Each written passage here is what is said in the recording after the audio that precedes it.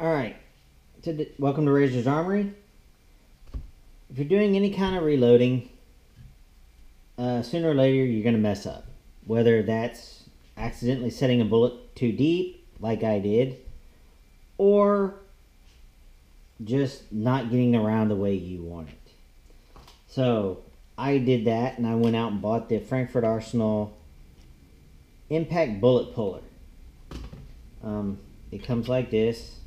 Already assembled, and it comes with these collets and a rubber band. It comes with 3 different ones. One's already on a bullet I just pulled.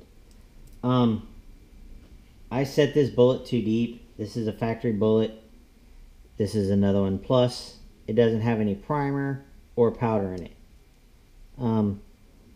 As you can see, I set it too deep for myself. So I need to pull it and get a new one. And get it set correctly.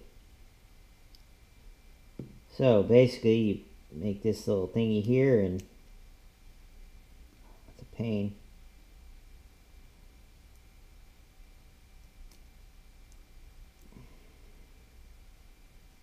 But you get it on there and it holds it like that, and then you unscrew this, set the bullet right there, screw this down real tight, put it against a hard surface like this piece of wood right here, and pop it. Bullet pops out. If you got a powder in there and you need to do that, you have to dump the powder into something so you can reuse it. For myself, I won't lie, I jacked up 5 of them. I set one of them way too deep. So, if you're looking to do some bullets that you need to pull apart to redo, I suggest, especially for a lot of reloaders, it's an important freaking tool you're going to need. I didn't think I would need one until I did that yesterday. Setting up my Hornady ammo plant, setting the crimp seating die, and the bullet feeder, I will admit I messed up. It's a learning thing. Going from a single stage to a big monster like that, back there it's a challenge.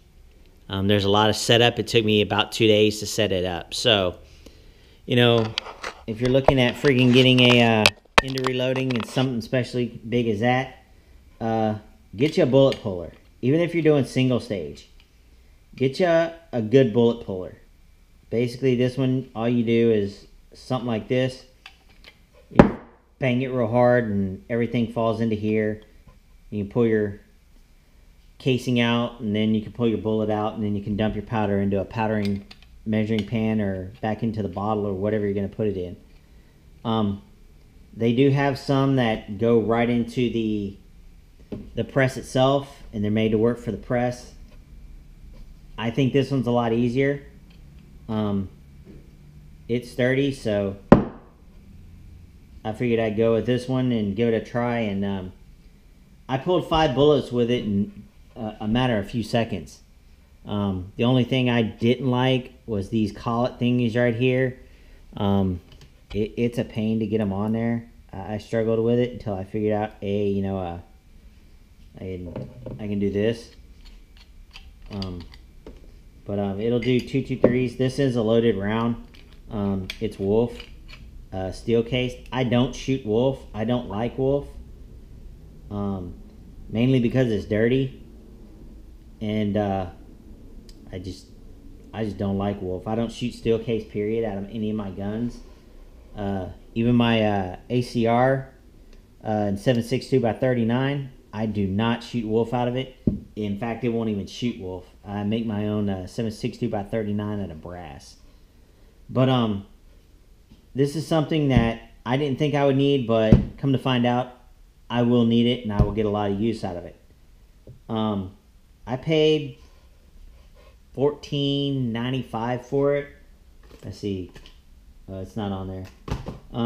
At Carter's Country. So it just saved me some money right there.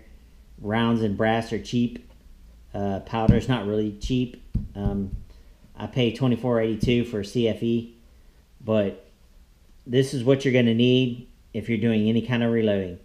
So Thanks for tuning in to Razor's Armory. And stay tuned. We'll be posting a video on setting up the ammo plant and doing some 9mm reloading. Thanks again.